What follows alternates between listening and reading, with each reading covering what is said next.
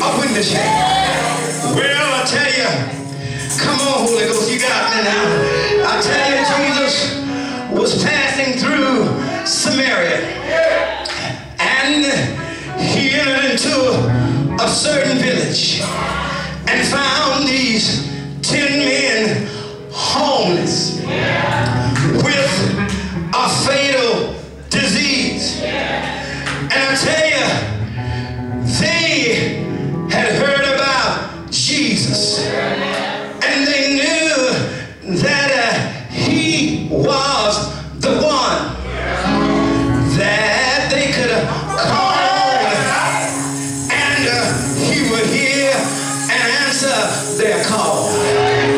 Do I have a witness here? And I can see the 10 talking amongst themselves and saying, I heard that Jesus was on his way through Samaria. Yeah, and let me tell you, church, sometimes circumstances put you right in the way where you can find Jesus. I'm sure these 10 men had gotten mad with the folk in charge of the city because they put them outside of the gate. Well, I want to tell you, don't worry about where people try to put you and where people try to make you. You just stay and stick with the basics. Just tell the devil when he comes in your life, tell him everything is gonna be all right. As long as I got Jesus, I don't need nobody else. Isn't that right? And I can hear them crying out in unison. So we go all say it together. And I know he'll hear us all at one time. Say, Jesus, have mercy on us. Isn't that right? And I came to tell you, ain't nothing wrong with asking for God to have mercy on you, because it was mercy that pleaded all of our cases. Isn't that right? If it wasn't for mercy, none of us wouldn't be here today. Isn't that right? And I can hear Jesus looking back at those guys, and the Bible said he didn't even go over and touch him with his hand. He just turned around and told them, go show yourself to the priest. In other words, you hear folks saying God is an awesome God. And I came to tell you this lesson lets us know that he's awesome.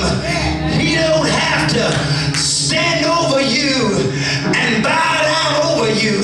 He can just think what he wants to happen in your life, and it will happen.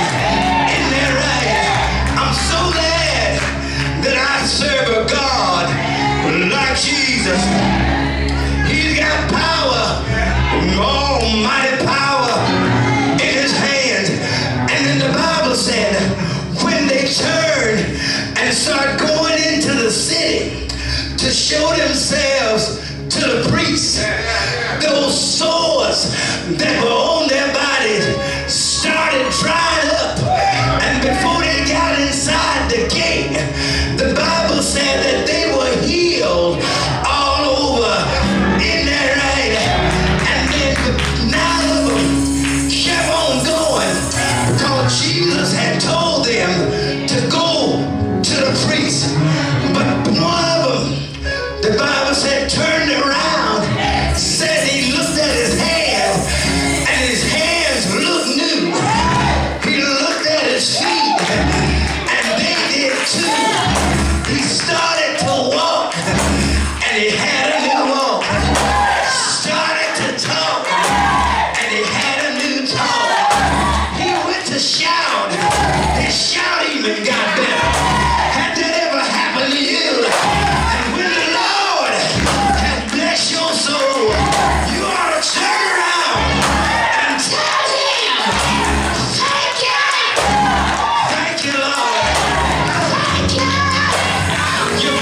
good?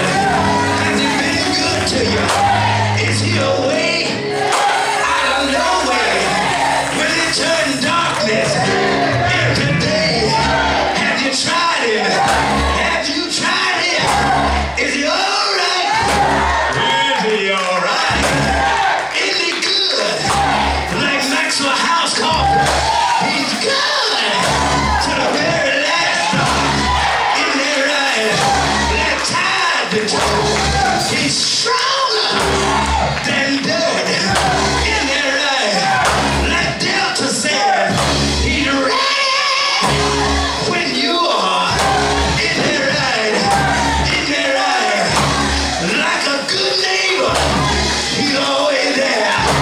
Yes, he is. Call him. Call him in the morning. Call him in the evening.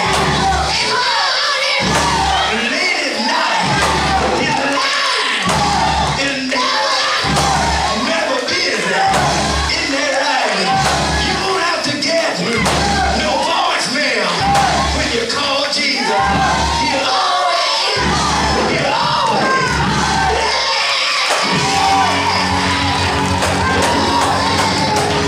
It's alive.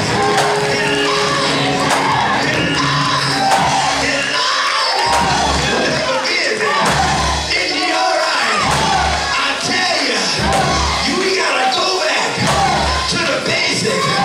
We cut ourselves of a lot of blessings, trying to be cute, sophisticated, and God don't like sophisticated. All he wants is a soldier to show up.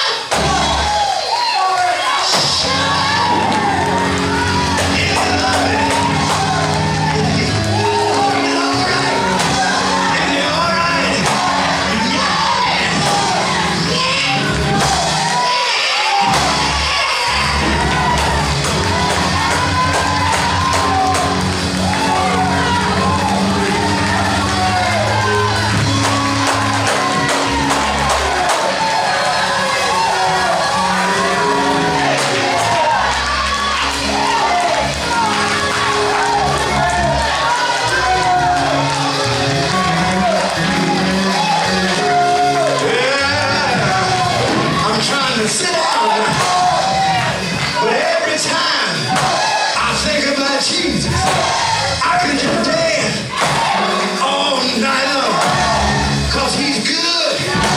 He's so good. He's like Campbell's soup.